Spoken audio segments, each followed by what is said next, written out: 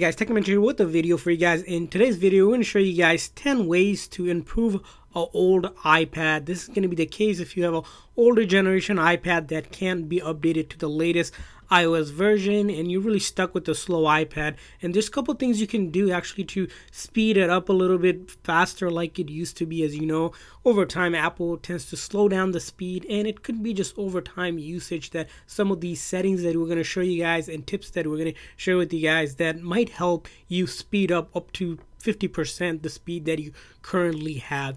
But before we dive into today's video, if you guys are new to our channel, we do a lot of tech news, reviews, and giveaway, so make sure that like and subscribe button. Also, if you guys are in the market to upgrade for a newer iPad but don't want to pay too much, make sure you guys check out the links in the description section. So let's go ahead and talk about the first thing you want to do. The first thing you want to do is simply go into settings.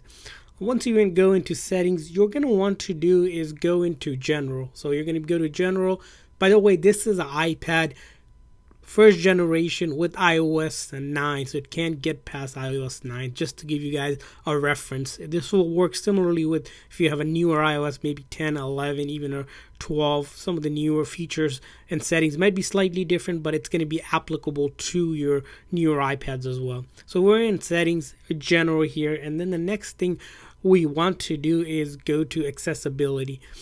Under accessibility, the first thing we want to take a look at is reduce motion. So as you can see, by default this is turned off. What this allows the iPad to is create animations that run and take up sort of the memory or the resources on the iPad. We want to go ahead and turn that on. This way it won't try to reduce the motion, trying to use that bit of memory that it needs. So that's something we want to turn off. And the next thing we want to do is simply go in settings again, and this time we're going to make sure we're in, again, general. So we're going to be at the main screen of general, and you'll notice there's something known as spotlight search. So what happens with spotlight search is that it goes ahead and indexes or searches all these apps. So when you're searching for something or looking for something, it's gonna, on the background, it's running a process basically that's being utilized in the hardware, which again takes up resources on the iPad, and by resources and the process running, it can slow down your iPad. We're going to go ahead and review all of that. Simply, you want to go ahead and turn all of these off. Simply, on an older iPad, you shouldn't need this, and this is something by default we wish there was like an off button, but you have to go through all the apps that you see, and later on we're going to show you guys a tip so you don't have to do all of this. But you're going to go ahead and turn these off. We started to turn them off here, but because there's so many here, we're just going to move on to the next tip for you guys, and this is going to be again in the settings. This time in the settings, we're going to go over to privacy. So right over privacy, we're going to look to make sure that location services is completely turned off. So things like maps, for example, need location. But if you're using an iPad, you most likely won't be utilizing it that quite often. Or if you're using maybe Facebook, Twitter, or some application that require maybe to share your location, during that time it will ask you to turn it back on. But by default, if you're using an iPad, older one, simply to just browse and watch videos, maybe play games, most likely you're not going to be needing location services for apps. So go ahead, turn that off, because again, that location services has a built-in GPS sensor in it that needs to be activated, and GPS sensor is a power hog, simply can take up the power on the device and slow things down. So we're going to completely turn off location services. Moving on to the next tip for you guys is going to be around, this is more specific to browsing. So if you feel that your browsing is slowing down and it's slower than before, or you're loading up pages, websites much slower than before, we want to check in settings to Safari, and we're going to want to do is clear the history and data, website data here. We're going to click on that. What this will do is clear any sort of cache history, such as cookies, browsing data from over time. So if you use the device for a couple months to a couple of years, there's a lot of website history and data that's going to be stored on the Safari application, completely slowing it down. We want to go ahead and clear that. And once you clear that, it will be grayed out. Again, this will hopefully improve the browsing experience that you're feeling slow or sluggish on. Tip number 5 for you guys, it's going to be a popular one that's applicable across a lot of Apple devices. It's going to be in settings. This time we're going to go back over to general again. And the general, we're going to look for this background app refresh. What this is by default it is turned on. What it is doing is simply refreshing the app in the background, constantly looking for updates. So all of these apps, as you can see, they're looking for updates, and if there's an update, it's going to notify you, or simply just pulling in new data. And you might not need that, because once you open an app, it does that already for you. Why would you want all these apps to constantly run and check for updates? Again, taking up power, that you could be using it for other parts of your iPad. We're going to simply go ahead and turn that off. And this way it has a toggle off button, and all of these apps that in the past would be able to do that constantly on the Wi-Fi or cellular network is now turned off. And this will also preserve your battery life as well. So because this does take a lot of power on your device. So that's going to be an important thing to do. Tip number 6 for you guys, it's going to be around something you'll have to do yourself. It's going to be slightly different for everyone. It's going to be around what we say is iPhone storage or memory. By default, you'll see if you're in, again, settings, general, this time we're going to go to storage and iCloud usage. You'll notice the storage that's available on your device. By default, this one we used up for about 5 gigs, and we have about 8 gigs or so. We can go ahead and manage storage. What we want to do is go ahead and clear as much space as we can, because the more space the iPad is using up, so if you're using up all of the space, there's a lot of things that the iPad has to go through in the storage whenever it's processing things for you, and that can potentially slow down your iPad. As you can see, all of these apps that we have takes about a certain amount of memory to simply run or exist or save the data on your iPad. As you can see, this one, Facebook, is taking about 200 meg or so, but these can add up, especially if you have tons of apps. What we're going to do is simply review all of these apps. These are all the apps that are installed on your iPad.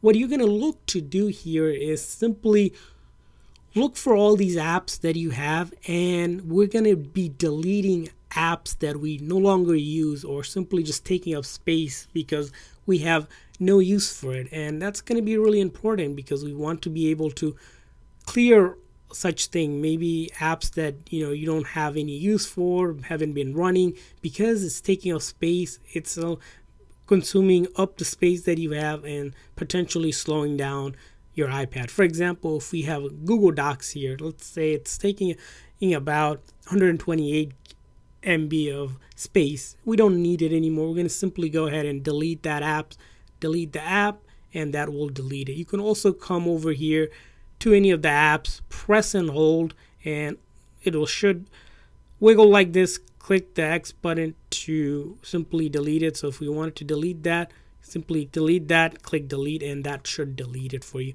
Go ahead and review all the apps. Sometimes over time you load over tens of hundreds of apps that potentially aren't even needed anymore and taking up that space and slowing down your iPad. So review that.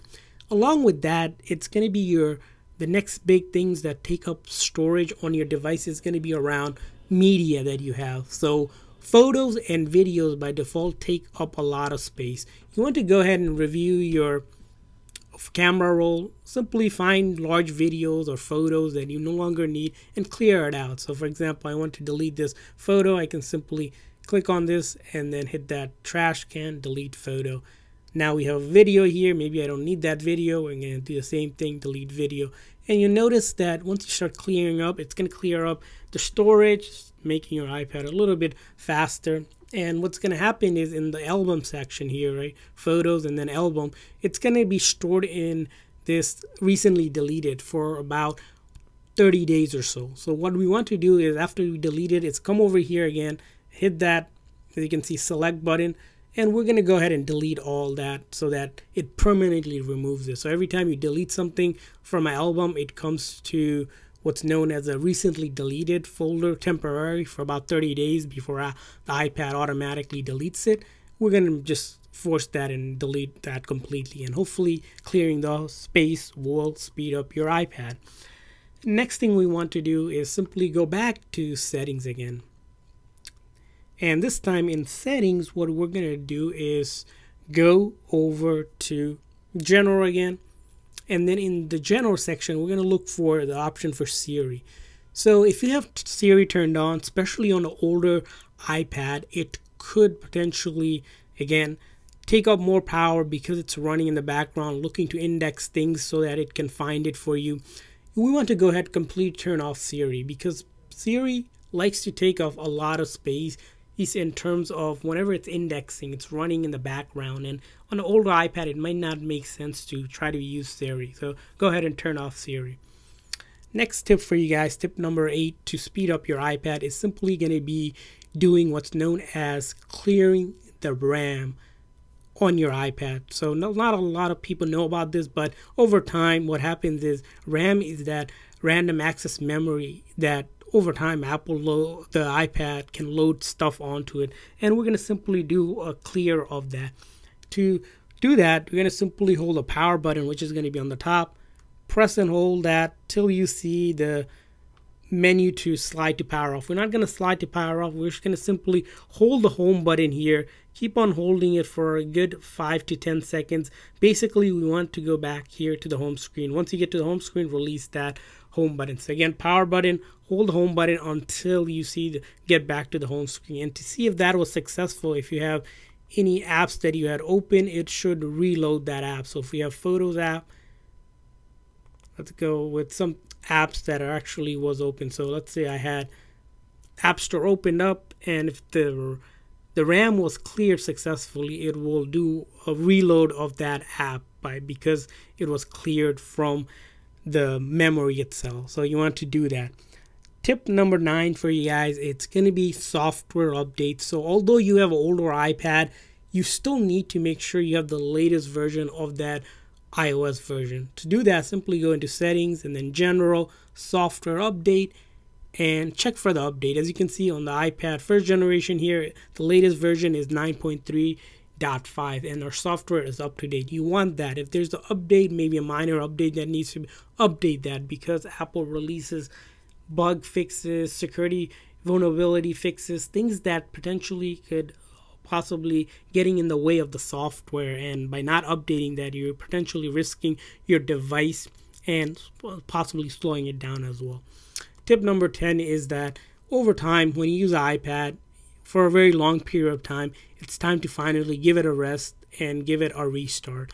And you're going to want to restart your iPad, especially if you use it for a couple of days. Sometimes it's good to just give a nice restart where you turn it off completely for about a couple minutes or so and then turn it back on.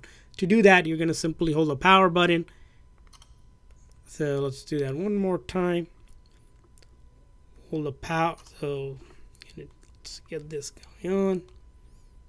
You're going to hold the power button here up top.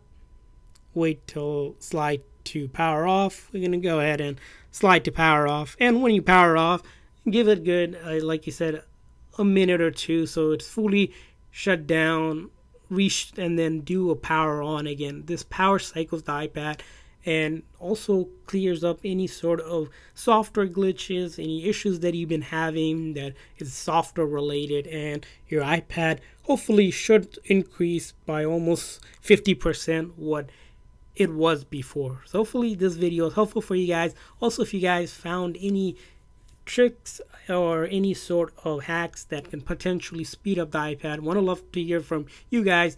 Leave a comment in the comment section. Thanks for watching, guys. See you guys next time.